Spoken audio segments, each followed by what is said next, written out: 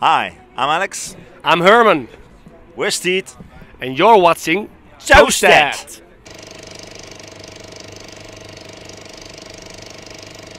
So what are the plans for the future plans?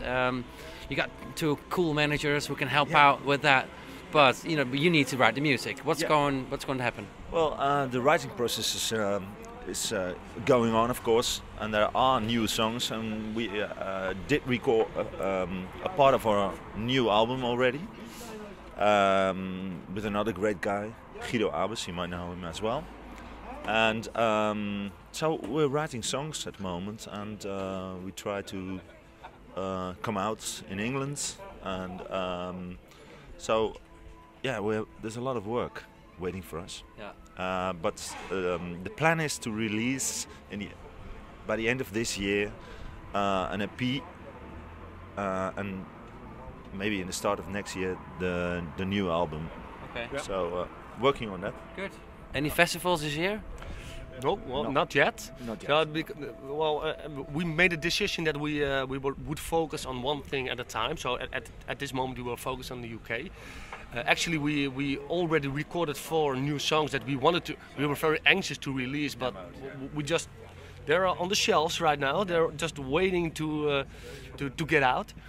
But at this moment we made some connections in the UK as well, and hope that we can collaborate with some other bands. Also focus on other places as well. So there are some things going on. Maybe we will be going to play in Paris, and maybe we'll be playing in Greece as well in this summer. But on the pipeline. Yeah, it's in the pipeline. Yeah, but also we are focusing on Holland as well.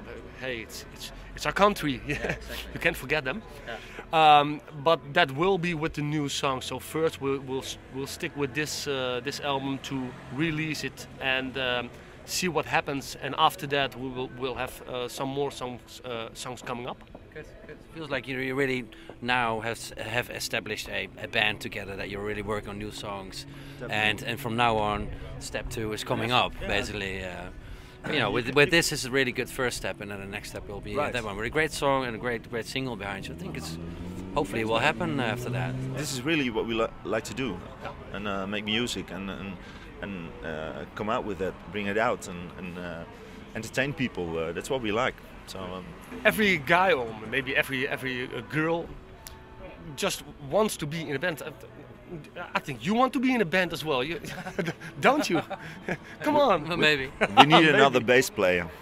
Yeah, I only play the drums, so can't help you with that. No, that's not true. Aris, we love you. Last weekend, let's talk about that. So you were still hot and excited about it, I can tell. How was that? Tell us about it. We stepped into our band bus, and we drove to Calais, and we took the Eurotunnel to Folkestone, and we drove all the way to Liverpool. And the next day we had a slot on 12:30, and so that was exciting. And after that we did a lot of interviews, BBC Radio, Merseyside, Liverpool TV, and it was like a roller coaster. Actually. Yeah, it was really great. Yeah, it was as if everything just fell on the right place. We've been to England before. We've been to Liverpool twice and played in the Cavern Club, which was we were really honored to be playing there. Wow. And coming back to that one. Yeah. And after that we went to Glasgow as well and played at a nice venue. But we really wanted to play at the Liverpool Sound City. We saw the festival, and we were anxious. 2 years ago, we stepped inside the office and tried to get a slot up there, but we had to wait a year. This year, actually. Okay, so it was already filled, probably then. So what's this festival all about? It's a kind of a showcase festival.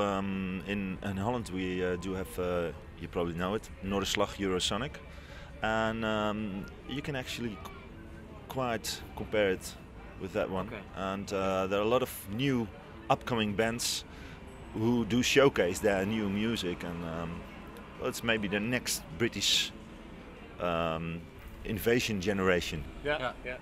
So have you seen any bands that you thought like, wow, these guys are really cool? Yeah, most definitely. Yeah, we saw there were especially 2 bands that we saw. They come from Wales, Houdini Sax and Cold Committee. we met their managers as well, and the funny thing was they were interested in us as well. So Managing you guys in England. Yeah. No, not exactly managing, but maybe some kind of a collaboration, because we have our own management, of course. And, So we might work together with that band, and well, that band is at the moment it's massive in Wales, but also actually in India as well. So there are some exciting times coming up. So first album 5 years ago, A Curious Case of Countless Clues. Yeah. Tongue twister there. What's the main difference between that album and this one? Well, we've developed as a band. The two new members in the band at this moment, Misha and Aris, and so the sounds changed, and I think I can speak for us all now. We're quite happy in this formation at the moment. So it's, and I guess you can hear that on the album. There's a positive vibe and music. You can say that we are in the first album. We were well pretty inexperienced about how to record an album. So we just tried something, and we're engaged with people who helped us with recording that song, that album. But after that, we had some specific ideas about how our sound should be and how it should be recorded. So we went to another person, a pretty famous guy in Holland, who helped us with recording this album. And well, it's much more rock and roll than the previous one.